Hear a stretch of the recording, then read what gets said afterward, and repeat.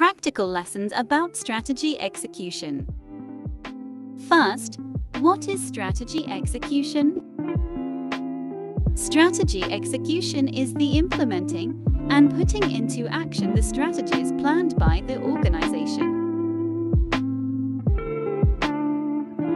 Even the most perfect strategic plan will have no purpose if it will not be executed.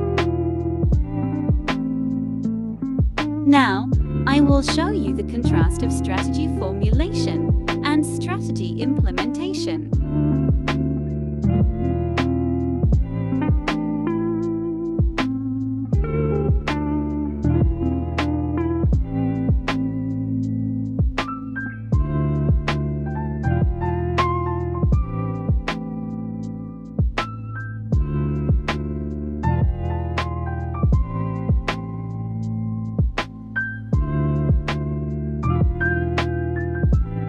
The need for clear annual objectives. 1. To represent the basis for allocating resources. 2. To be a primary mechanism to evaluate managers. 3. To enable effective monitoring of progress toward achieving long-term objectives. 4. To establish organization, divisional and departmental priorities. 5. To keep strategic plan on track. The need for clear policies. Policies refer to specific guidelines, methods, procedures, rules, forms and administrative practices established to support and encourage work towards stated goals. Reasons why policies are important. 1. Creates boundaries, constraints and limits. 2. Informs employees and managers what is expected of them. 3. A basis for management control and to allow coordination. 4. Reduces the amount of time managers spend making decisions.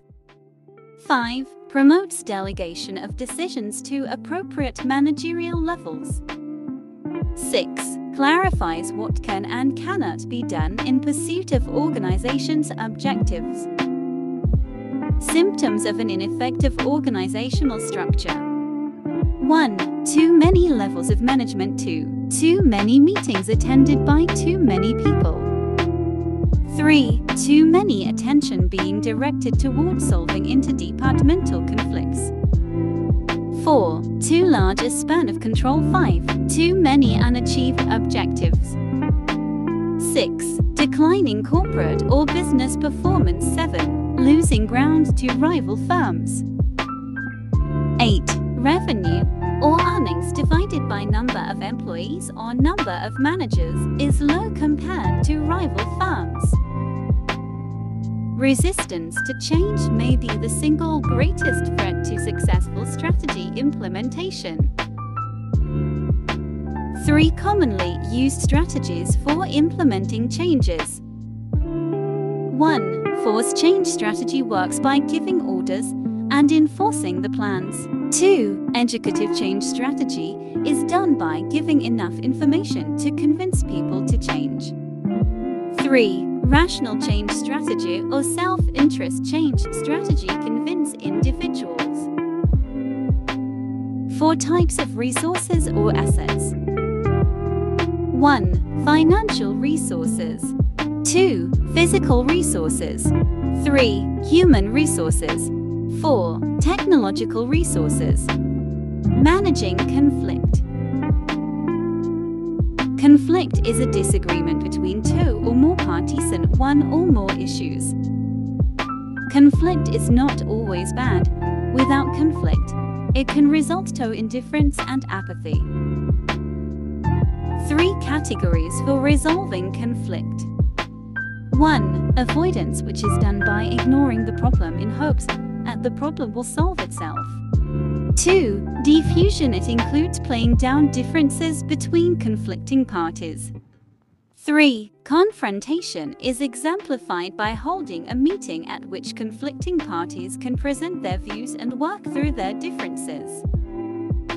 Types of organizational structure. 1. The functional structure, the simplest and least expensive alternative. 2. The divisional structure. It is referred to as segments, profit centers, or business units. The divisional structure can be organized in 1. Geographic area, 2. Product or service, 3. Customer, and 4. Process. 3. The strategic business unit structure, where increases in sales often are not accompanied by similar increases in profitability. The matrix structure. It is the most complex because it depends on both vertical and horizontal flows of authority and communication. 15 Guidelines for developing an organizational chart. 1. Instead of chairman of the board, make it chairperson of the board. 2. Make sure the board of directors reveals diversity in race, ethnicity, gender, and age. 3. Make sure the chair of the board is not also the CEO or president of the company.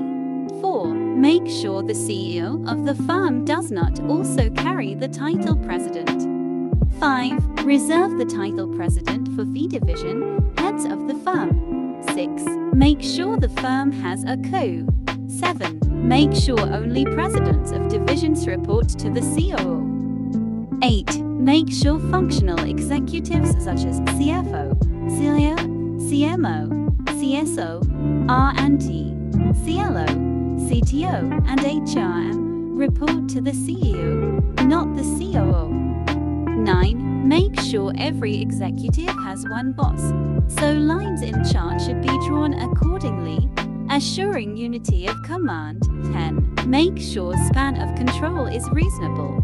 No more than 10 persons report to one. 11. Make sure diversity in race, ethnicity, gender, and age is well represented among corporate executives. 12. Avoid a functional type structure for all but smallest firms.